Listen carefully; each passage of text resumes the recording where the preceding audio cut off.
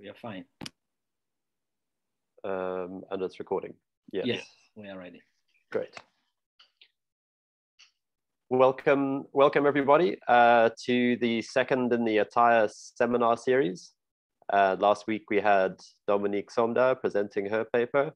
This week we have Sayna Osha, who is humor's philosopher in residence and senior researcher. And Sayna is going to be talking about a paper that he's working on, which is the Niger Delta from Ken Saro-Wiwa to Boko Haram. And we also distributed a paper, an earlier paper by Sayna Osha, which is on a similar subject. So we distributed a published paper that was published with Socialism and Democracy in 2016 called Aspects of Ken Saro-Wiwa's Legacy. So that was reading material for the seminar. And today, Sayna is going to be talking about the paper he has in process. So just to tell you a little bit more about Sayna. So Sayna holds a PhD in philosophy, and he's taught in Nigeria at Nigerian universities for a decade.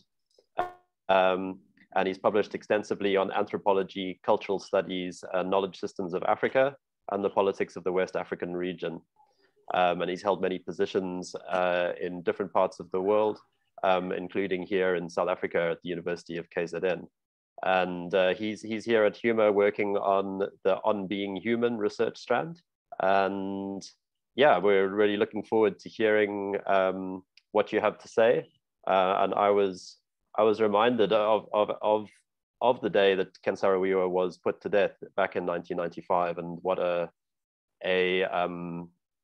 horrifying event that was, because I was in South Africa. I was about 21 years old, and it was just after South Africa had attained democracy in 1994, and it seemed unbelievable that this could happen. It was, his trial was televised around the world, and they executed a poet and a non-violent activist. So yeah, it's still a very, still a very real event, and his legacy is still very vivid. So yeah, Sayna, would you like to take over? And Divine, perhaps you would transfer it to Sayna.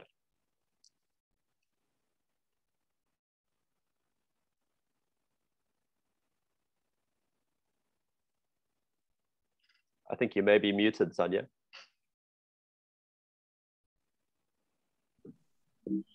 Yes, I was saying, thank you very much, Ralph, for that very incisive and knowledgeable introduction. And yeah, it couldn't have been better.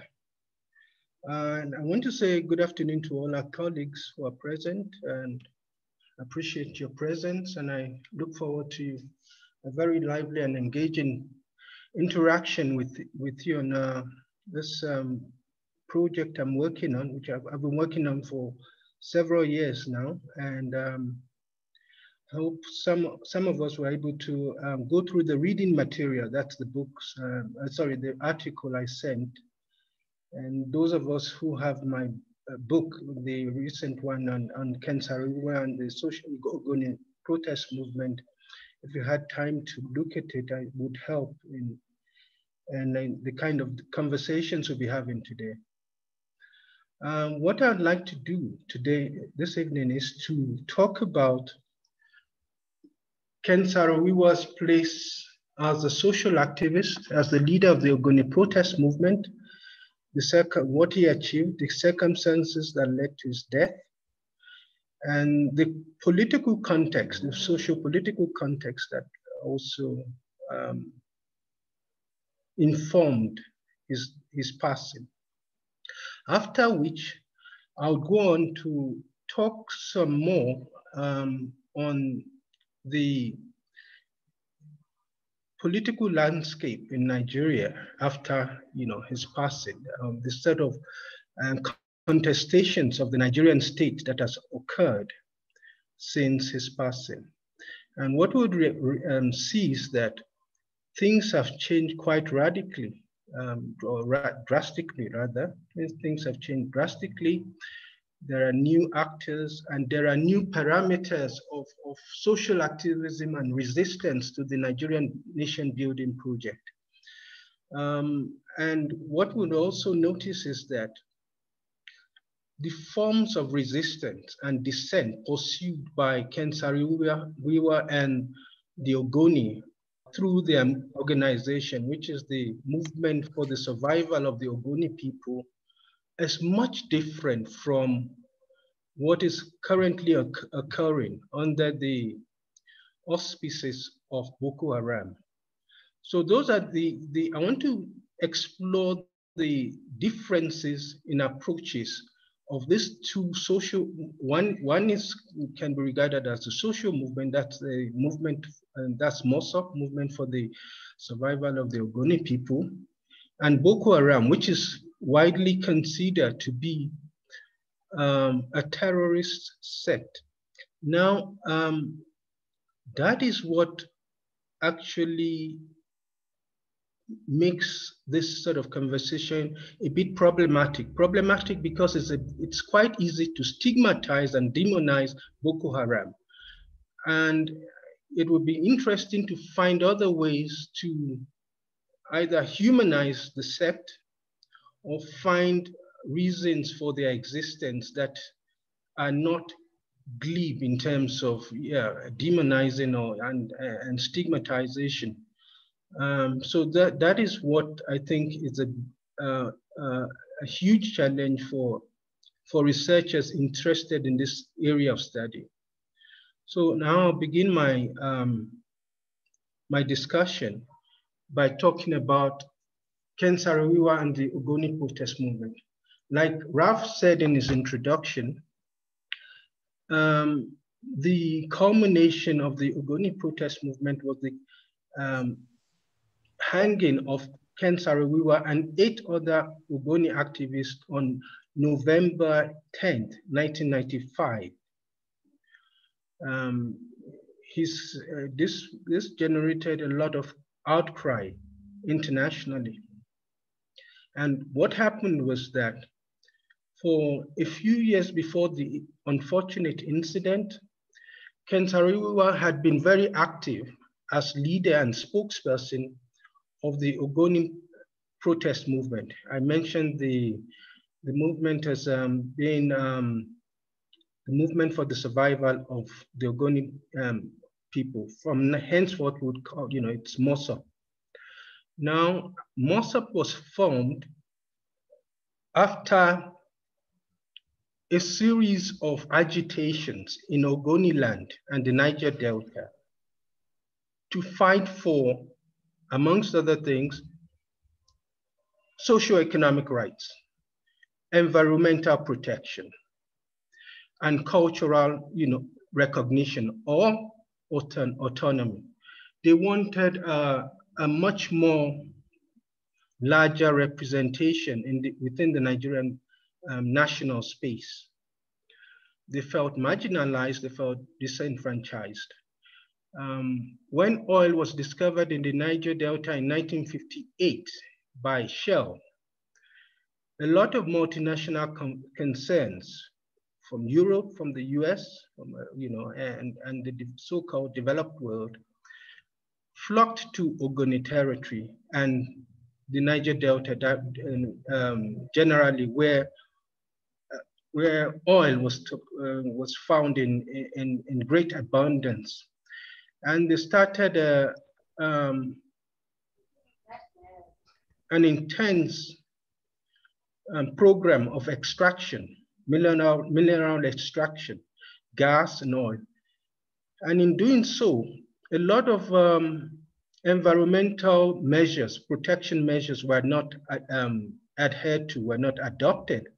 So you had oil spillages, you had pollution of the farmlands, pollution of the watercourses, pollution of the rivers that devastated the entire territory. The entire territory, if you see some of the pictures emerging from that territory now, it's just shocking. The place has, it's so it's akin to dystopia, something akin to post-nuclear holocaust or something, you know, bleak, devastated, no vegetation, a place that was previously blessed with all kinds of flora, all kinds of plant life, you know, and becomes so desolate. It becomes so desolate, so scary, because that is what has happened after years of oil extraction. And so people in the Niger Delta started agitating. They were not usually not employed by this, or in large numbers by this multinational oil concerns, and they had no voice, no large, in significant numbers within the Nigerian federal space. And so they started to agitate for their rights, for better living conditions, for greater environmental sanity, and for their livelihoods which were being destroyed, livelihoods as farmers, as fishermen, you know, and their land had become quite barren, quite, like I said, desolate from the intense mineral extraction. And even as far back as the 60s, there were agitations by earlier activists like Isaac Boro, who was eventually killed in the Nigerian Civil War of 1967 to 1970. He was killed on the war front. But before then, he had been arrested for agitating for the sort of causes that Ken Saro-Wiwa came to represent. And so that was in the 60s. Ken Saro-Wiwa, mind you, did not start as an activist, even though he was very aware of the consequences of the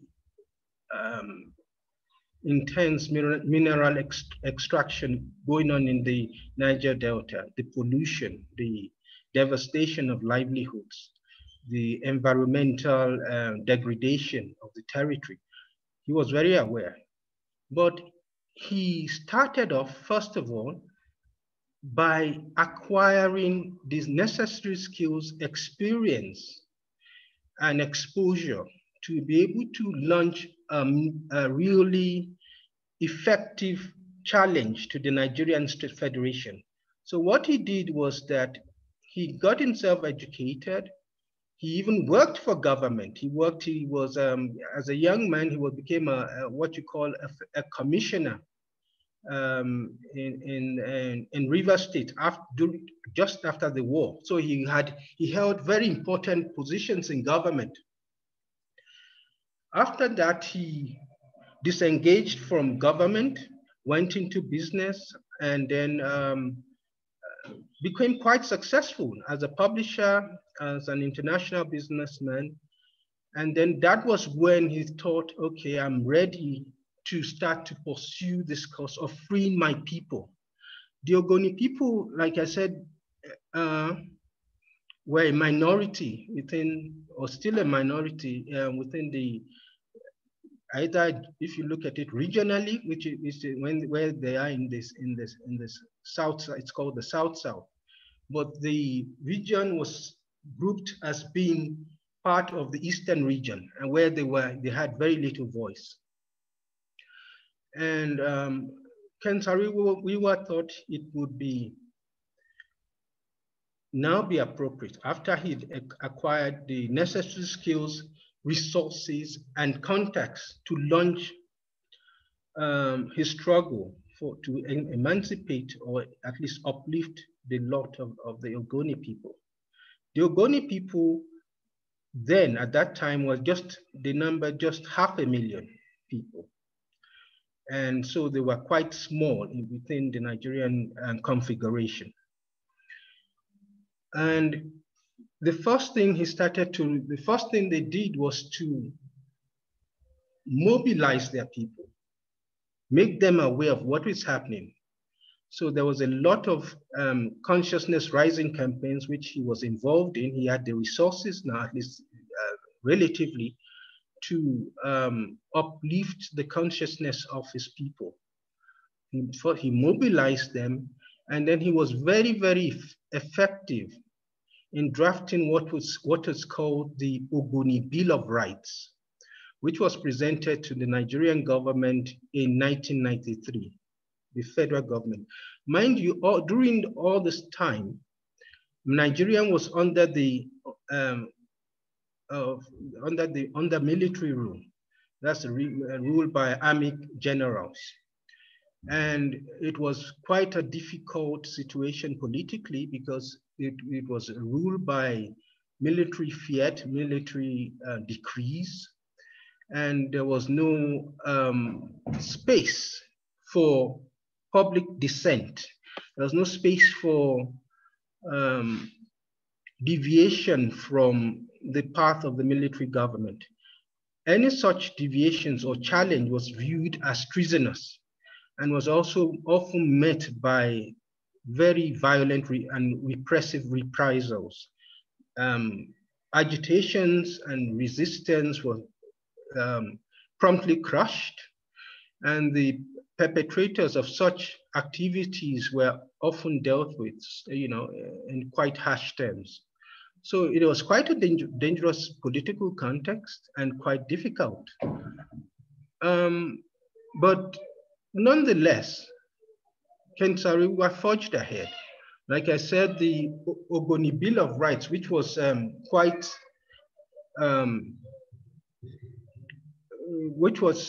important as a watershed in the Ogoni struggle, was drafted, and he participated prominently in the drafting. The Ogoni Bill of Rights, like I said, was tendered to the military government, and some of the demands within the Bill of Rights was better environmental protection measures for their territory, cultural autonomy, social and political rights, economic rights. So those are the sort of demands that were made to the government. Of course, the government at that time was largely the government of General Sani Abacha, who was one of the most heinous dictators that ever ruled Nigeria. Sani Abacha, incidentally, had known Saro-Wiwa when they were both in government, when he was in government. That's Saro-Wiwa. So they were actually quite friendly. He knew Saro-Wiwa knew him. And so I think that might have contributed to Saro-Wiwa's vocal activism. He wasn't daunted or intimidated by the prospect of challenging this very strict and unforgiving dictator called Sani Abacha. But at last he was wrong. He was wrong, as we all know, because in 1995 he was hanged with, the movement was crushed. Before then, Saro-Wiwa was involved in a lot of activities, both locally within Nigeria and abroad. He took his case to the UN, he took his case to several bodies, human rights bodies, telling the world about the plight of the Ogoni people and the people in the Niger Delta. He wanted to form an association, he formed an organization for environmental protection not only at the national level, but at the continental level that looked, EMAROF, the organization is called, that would look at the plight of besieged regions and countries of Africa, or place and peoples who were under great environmental stress or distress, as the case may be. So he was very vocal internationally, beyond the borders of Nigeria, going abroad, going everywhere. And so the world became much more aware of the plight of the Ogoni people and the Niger Delta generally. Films were made, reports were written, human rights organizations came, both from the UN and the Commonwealth of Nations. Also, you know, there was a lot of awareness eventually about what was going on in Ogoni land. This obviously made the military regime very uncomfortable. And like I said, eventually he was killed, he was put down. And under trumped-up charges that he was promoting violence, that he was behind the deaths of 4 former government officials from the River State area of Nigeria, where he also came from. That's so he was trumped up charges that were never confirmed or proved forensically, and on the basis of that was why he was killed. And he was killed in the most heinous manner, which recalls the deaths of Master Sergeant Doe of Sierra Leone. We would recall that when Master Sergeant Doe was killed in 1990, his killing was videotaped. First of all, what happened was that Master Sergeant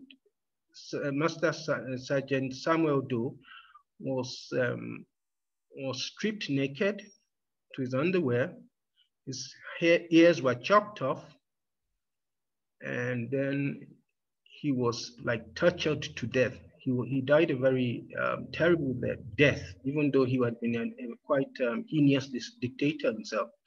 And that occurred in Monrovia in 1990. The same treatment was visited on, and this was captured on videotape. It was captured on video.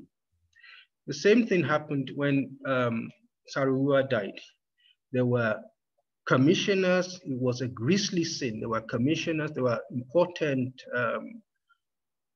government officials involved. They were there. They were present. There were the judge that sentenced him to death. It was like a kangaroo court. It couldn't have been otherwise because it was under a military regime and they were ruling by military fiat.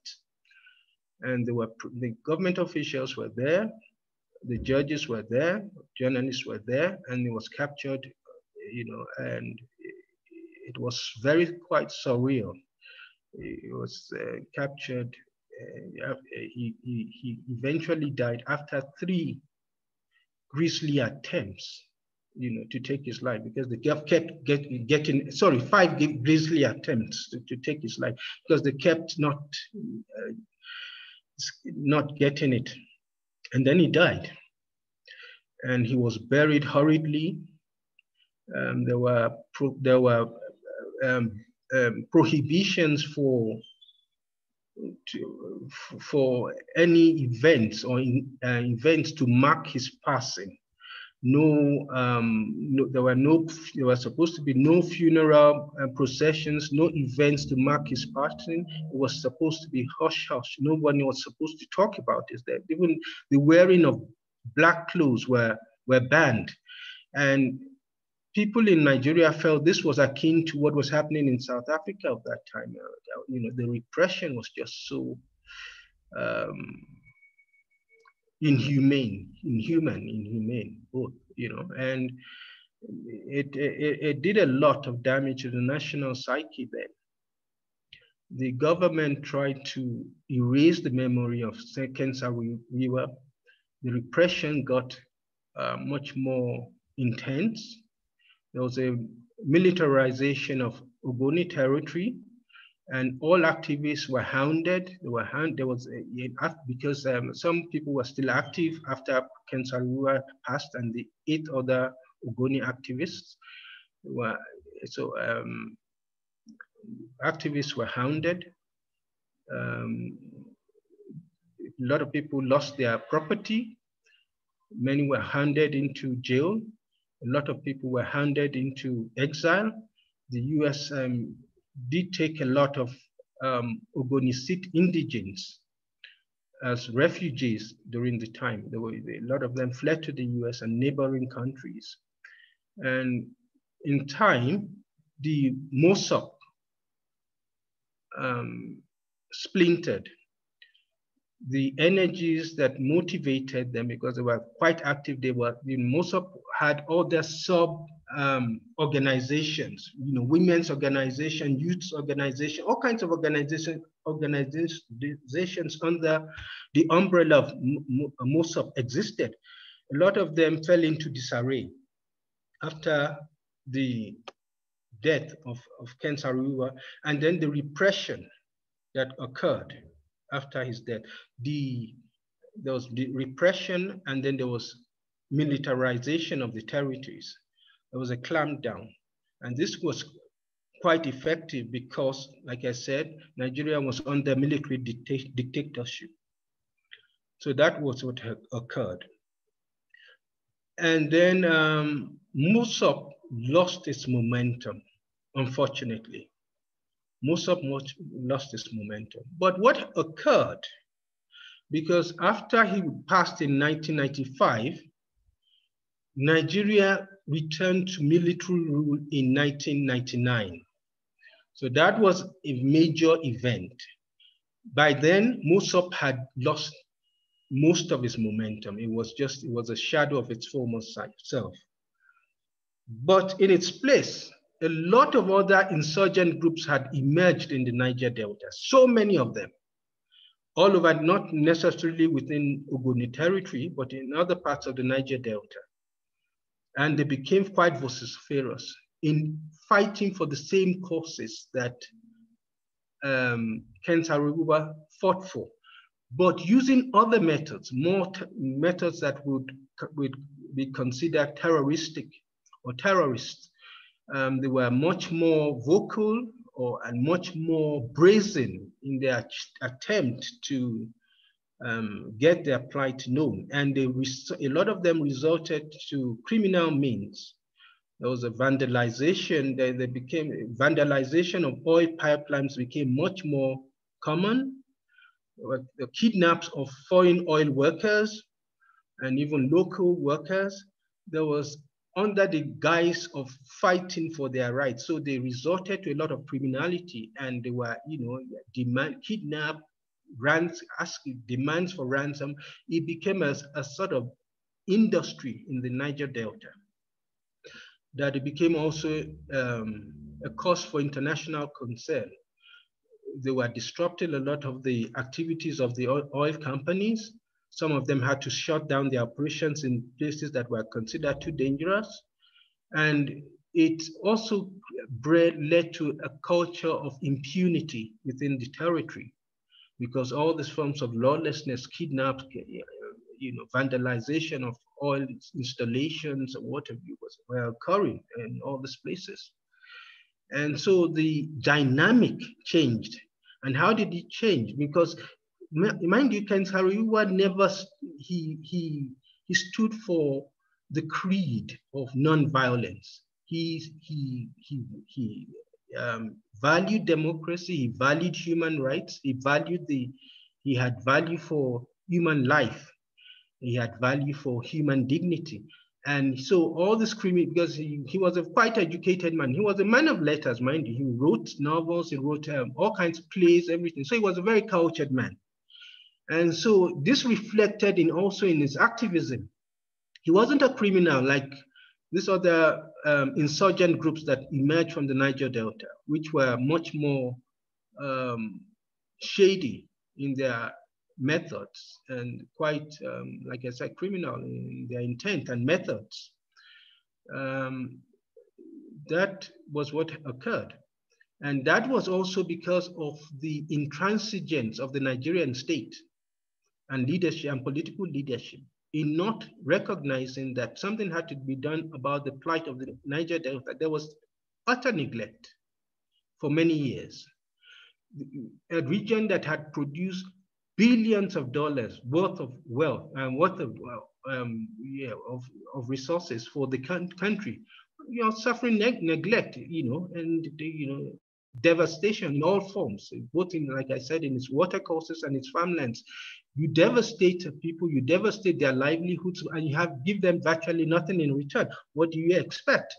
I mean, that's a time bomb, and that was what occurred, because there's a lot of anger, and a lot of that anger, I would perhaps, is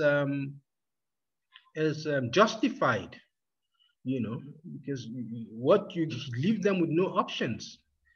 And for many years, that was the situation. Like I said, after that, after Saro-Wiwa and Mossop, all kinds of insurgent groups, rebellious groups, rebel groups, terrorist groups emerged. And that is what is occurring. Then after a while, during the era of democracy, the Nigerian state and government knew that they had to do something about it. They had to start to recompensate them. That's the citizens of the Niger Delta, indigenous living within the Niger Delta. And so they started programs for training the youth, absorbing them, because a lot of them are taking up arms. Arms flooded the territory, and there were guns and all kinds of arms in the territory. It was becoming utterly lawless. And so they had to convince them. There was an amnesty to say, okay, put down your arms, we would train you, we would give you life skills to support yourself and your families and what have you. And they did that for a while. So there was a program, a very important, quite a well-known program, whereby a lot of the indigents of the Niger Delta were taken to Ghana and other places to be trained to acquire skills, all kinds of skills, so that they can become self-sufficient and they can disengage from insurgent activities. That went on for a while. And that, perhaps to some extent, it's arguable that might have curbed the agitations occurring in the Niger Delta.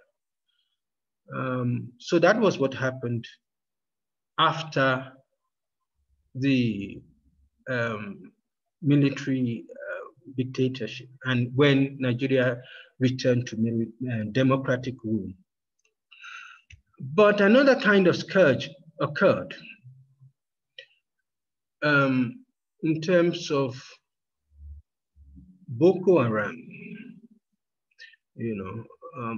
Boko Haram, and their beginnings are quite interesting too. The activities quite different, and I bring this as a sort of as a contrast to what occurred during the activity when Mossop was at its height as a social movement.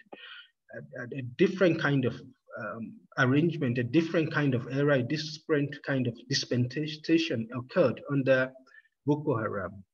Boko Haram arrived was formed, likely said, in 2009 under the leadership of 2002, rather, 2002, under the leadership of one Muhammadu Yusuf, who was killed by the Nigerian authorities in 2009. When he died, he was viewed as, he's the founder of Boko Haram. He was quite young when he was killed. But his followers viewed him like a hero, and he was well respected. He was mythologized, and so even though he was killed in flesh, his spirit and what he stood for has continued to be felt, not only in Nigeria, but in other countries towards the northern eastern region of Nigeria, which includes Cameroon, the Chad, and Niger, and beyond. Now, why did Boko Haram emerge? It emerged because there's agitations for the Islamization of Nigeria. In fact, push for Islamization of Nigeria came from the political class, not from the underclass. It came from the political class during the era of military rule. How did this occur? In 2003, Zamfara State, which was in northwestern Nigeria, became a Sharia state that's ruled under Islamic law. And Nigeria, mind you, was supposed to be constitutionally a secular state. So that was seen as some sort of challenge. Nonetheless, 9 other states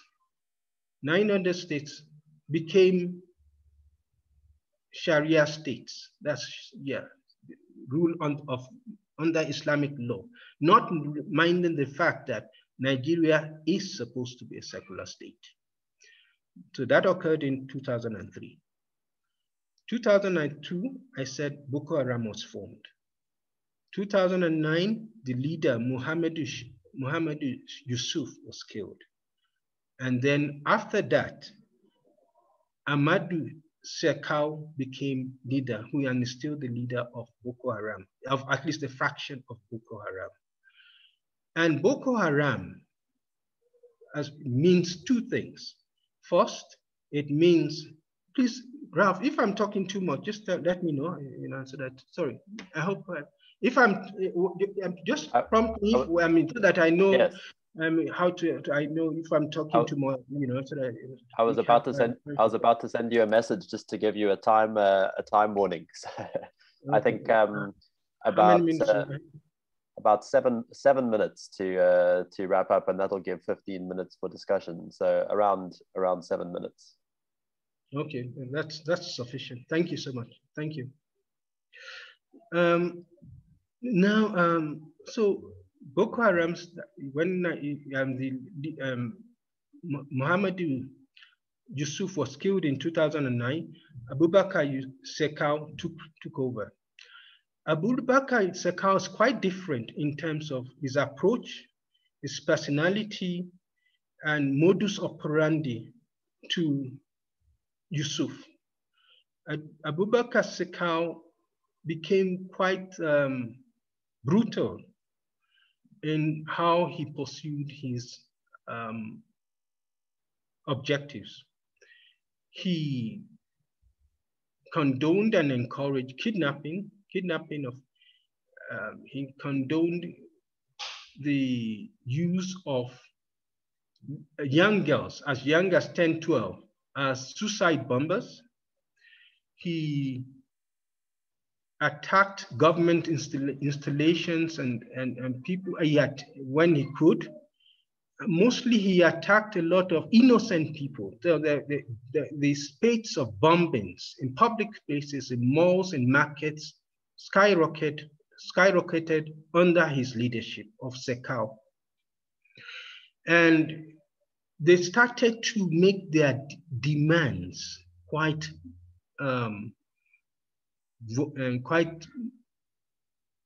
vocally. They started to be quite vocal in making their demands and making what they wanted to achieve known. And like I said, what they wanted to do was they wanted the rule of Allah to be instituted in Nigeria and beyond, because they had international contacts. They had contacts in strong ties in contacts in Libya, war-torn Libya, in Mali, in Somalia, beyond, and the Middle East, all over the Middle East, and they had links to the Taliban. So it was a transnational kind of vision and intent that they had, and they were quite vocal and quite insistent in achieving their mission.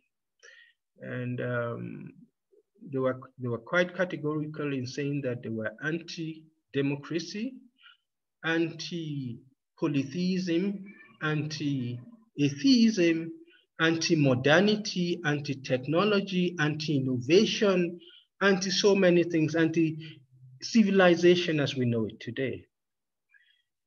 And so it was difficult for them to win friends and sympathizers, even within the northern Nigerian political class, which is largely Islamic. And because of their methods, you know, like I said, they've been decapitations of human beings, innocent human beings. So I mean, and yeah, and infidel who they regard as infidels. And like I said, I mentioned that Boko Haram stands for two things. Boko means book, Western education. Haram is forbidden. And they wanted to institute the law of Allah within the entire country. That was their mission. And in doing so, the Nigerian state, the nation building project, has been presently realized and pursued, had to be stopped, had to be halted. And that is what Boko Haram has stood for. And in so doing, it has pursued its objectives in the most heinous, the most violent manner, I should say, most violent manner, in kidnapping, suicide bombings, decapitations of people, and so on, burning, razing of villages, farmlands, cattle rustling, everything. It was just, you know, utter chaos and lawlessness in trying to achieve its objectives. That has continued, but lately there has been a splintering, because I've also, you know, there was also tensions within the sect about how to treat moderate so-called, moderate Muslims. That's Muslims who were not in agreement with their methods of violence. How do you treat them? Do we treat them as infidels? Do we treat them as a Muslim brothers? So that has led to a splintering of the sect into, you know, all kinds of sects now, or multiple sects. So it's been actually becoming quite difficult to deal with Boko Haram, because you're dealing with several sects and several leaderships. Even though Abubakar Shekau's fraction is still in existence. That is what has occurred. And this is occurring too in the time of democracy. Now, let us link it to what happened during Ken Saro-Wiwa. Ken Saro-Wiwa stood for non-violence, and he was operating under a military dictatorship. Now, isn't it an irony that in an era of democracy, freedom expression, and all kinds of freedoms and human rights, a much more radical sect, a sect that says the entire Nigerian nation building project is false and should be discontinued, has become, you know, a much stronger challenge to the state has emerged. And this challenge has you know, immense resources of violence. And, you know, because they are very skilled fighters, they have contacts, they have international contacts. And this is occurring during the era of democracy. And, you know, that is what I find quite ironic, you know, quite ironic, which is a different kind of dispensation in terms of how the government that exists, and then the socio-political configuration that would allow for the emergence of a terrorist group that, you know, is quite insistent in changing the political status quo, not only the political status quo, but the entire Nigerian configuration, the entire Nigerian state as we know it, as state and nation as we know it, you know, that it should be discontinued, and it should be continued. After being discontinued, their struggle to acquire some sort of transnational impact continues. So that's what I find quite ironic about the change since. Thank you. Thank you, Sayna. Can I stop you there? Yes, okay. If you like, yeah, I'm just keeping an eye on the time. But Thank you very much for that very insightful and detailed sweep of that history. And I mean, I think a motif that stands out for me in your account is that of reflections.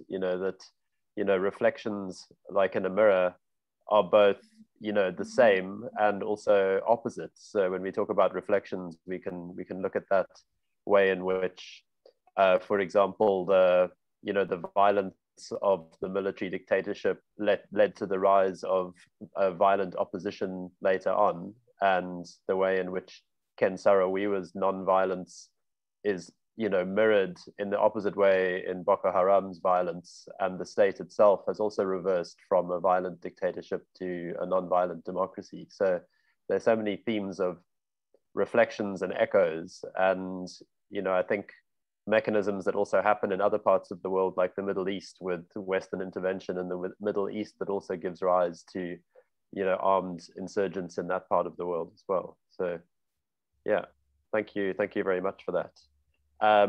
So in terms of taking questions, Azza has got is the first to have her hand up. So I'm going to ask you to unmute, and let's hear from Azza. Thank you very much, Tanya, for the very nicely composed presentation. So I want to start from your last remark, like how are you somehow struck by militarism, struck by democracy, that in an era of democracy, a group like Boko Haram emerged, and it just brought to my mind your argument in the book when you talked about militarism and how militarism is actually not necessarily the rule of military, but it's the continuity of the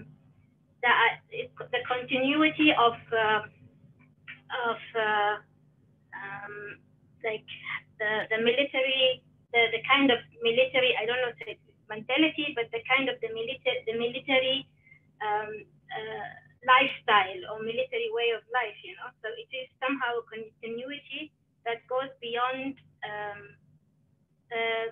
the ruling of the military itself, and I wonder if we look at northern Nigeria, I always got the sense of northern Nigeria is somehow kind of a parallel state, in Nigeria, and if we look at how from the beginning, the role of colonialism, because you talked about Western education, so that has to do with the role of colonialism, who introduced Western education, and it brings us back to the argument that also how colonialism shaped the idea of the federal state, and how the federal state somehow intersects with militarism. And I mean, in the case of Saro-Wiwa, we talked about the ethnic minorities, but I think also in the case of northern Nigeria, we also talked about religious minorities, because we can't see northern Nigeria as one group of the same Islamic doctrine. So this is why I would say there is some sort of religious minorities. So in the base of federalism, where you talked about the militarism and ethnicity, I would say in the case of northern Nigeria, there's federalism and military federalism that's somehow based with religion. So what would be your comment about that? How you respond to that?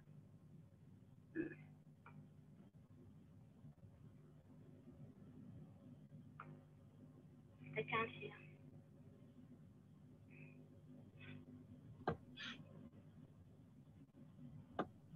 The last part of your question, sorry. The last part of my question Just is... last part, yeah, yes. Yes, thank you.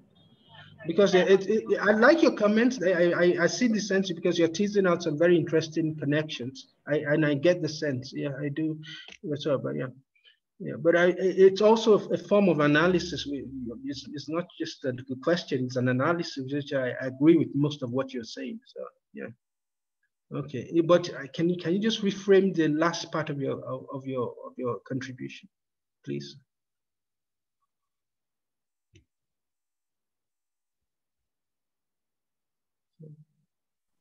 You'll have to unmute yourself, Azza.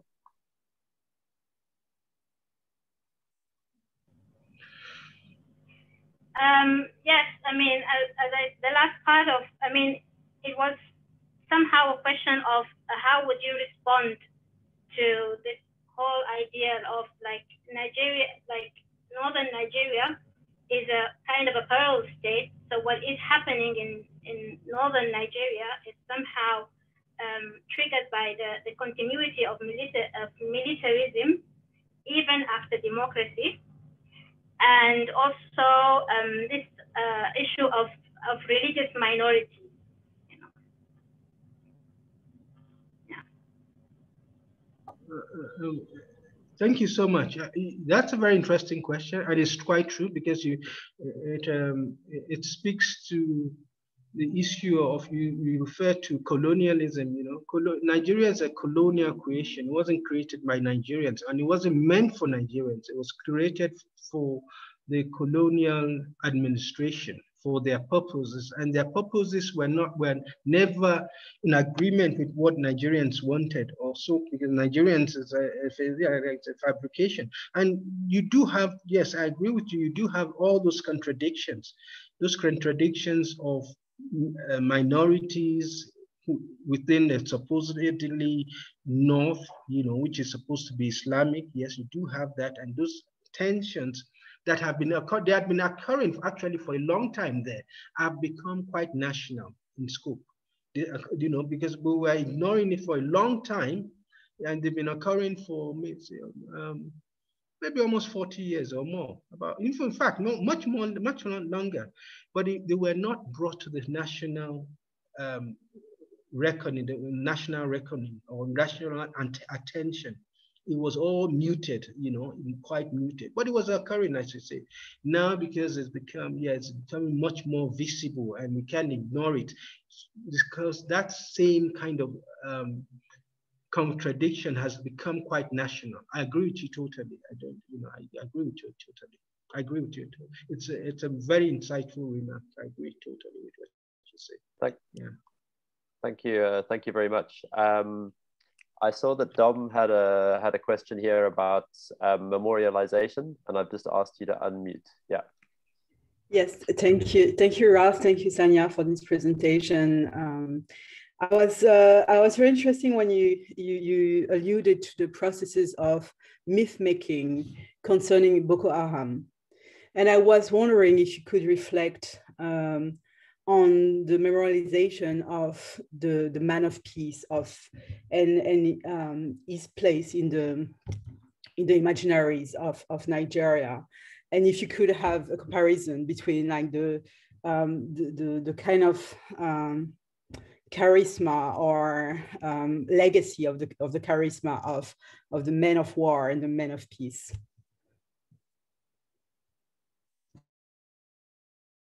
That is a very interesting question, and that is, yeah, I think, you know, it is the memorization or the construction of the man of peace that is much more, I think it's very important and very necessary for Nigeria to continue to survive or to have any meaningful existence. Yes, but we have very few of that now. We have so few of that, you know, because it's like there was a civil war in Nigeria from 1967 to 1970. Rather than the wounds haven't healed, they are still open. And then you have this problem of the Niger Delta. You have the problem of Boko Haram. So each like it's like each part of the country is angered, is agitated, angry, and so in fact there are reports, international reports, surveys saying that it's a miracle Nigeria continues to exist, that they don't see it existing for much longer. So we do need this constructions of the man of peace in the public consciousness to motivate us to greater heights, to greater dispensations of peace and stability. But the contrary is that we have in, men who are actively trying to undermine the Nigerian building project, who are angry, agitated, and so those are the dominant kinds of narratives we see within the public space, which is quite unfortunate. But we do need, constructions of the man of peace as a unifying symbol, as a symbol of transition and transformation. We do need those sort of symbols. Thank you. Like in many parts of Africa. Thank you, Sayna and Dom. And I see a question from Monica, and you can unmute yourself. Hi, my question is with regards to Sayna's last comment about the irony of how under democracy, the terrorist groups have kind of emerged. I have a question. Do you think that if Nigeria was still under military leadership, the terrorist groups would emerge as much as they have emerged now?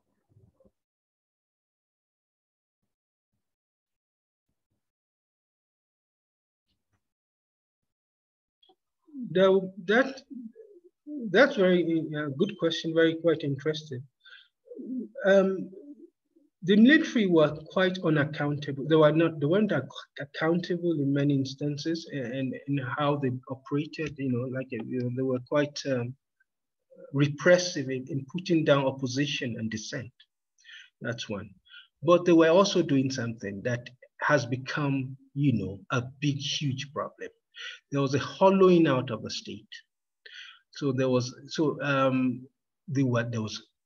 a plundering of national resources by all the generals in billions of dollars, which from the Nigerian coffers. And what that has done is that it has enfeebled the entity of a state. It has enfeebled the nation. So we don't have even them. If there was a military rule, they still wouldn't have a monopoly of power, of violence and of force. So it is likely that a lot of insurgent groups too would have emerged because of their short-sightedness and because of the corruption that they were engaged in. They were undermining both the state and the nation because they were lawless, totally. They weren't accountable to anybody. They weren't accountable. So I still see insurgent groups emerging because the state wouldn't have had a monopoly of violence. Yes, and you write about that in the paper that you circulated about that link between dictatorship and corruption and how those two things feed off each other and undermine the ability of the state. Yeah. We're at 6 o'clock, and so I think that may be perfectly timed. Though I feel like there's definitely more that could be discussed. But if we're content to leave it there, then shall I wrap things up? Good. Okay. Sayna, thanks very much. That's really great to have your presentation, and thanks everyone for taking part.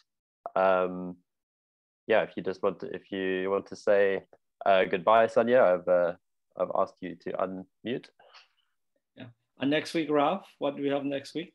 Oh yes, good point. So we have next week at the same time we have Rachel Adams on how can AI be decolonized.